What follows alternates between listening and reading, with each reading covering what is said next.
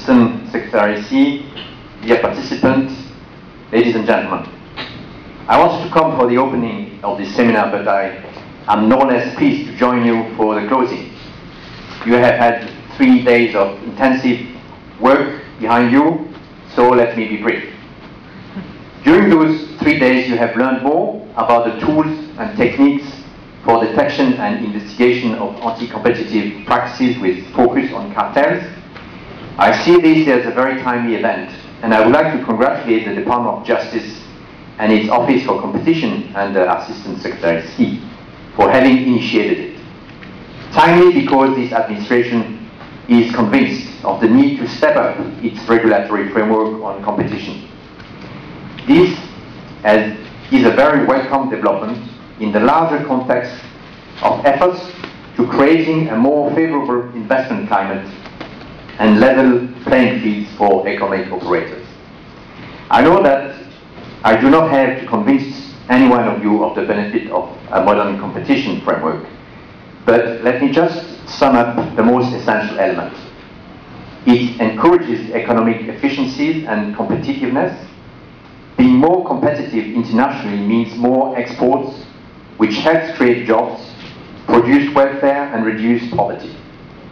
More competition widens consumer choice, lowers prices and increases the quality of products and services. In order to be competitive, companies need to be innovative, most essential in the 21st century globalized economy. This administration has put good governance at the forefront of its political agenda. And indeed, an adequate competition framework can make an important contribution in this regard. For example, regulators could benefit from greater independence to insulate them from undue pressure, whether from the private or the public sector.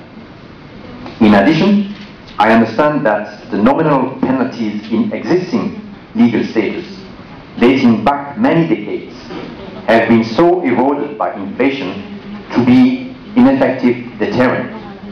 6,000 pesos are not likely to scare off a potential cartel. In both cases, an updated legal framework can help. I hope that this framework, which also reflects international best practices, will become reality soon. Of course, getting the regulatory framework right is one thing, and I understand the legislative branch has prioritized the pending bills. Making them work in practice is yet another.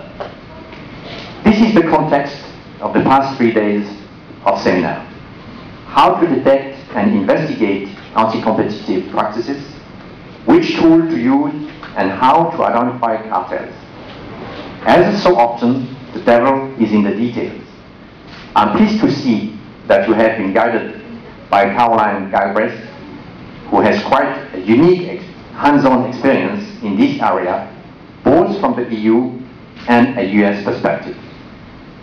The European Union has early realized that in order to create a common market of today 500 million people and 27 member states, it will not only have to ensure free movement of goods, services, capital and labor within its border, not only establish a common trade policy, but it also needs a common rules on competition.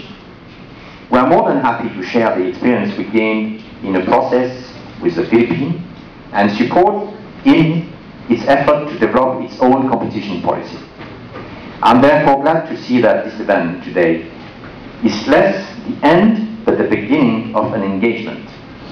Indeed, the EU-Philippine Trade-Related Technical Assistance Project, third phase, scheduled to start later this year and with a total budget of 448 million pesos, has identified capacity building in relation to competition policy as one of the 5 key areas of support.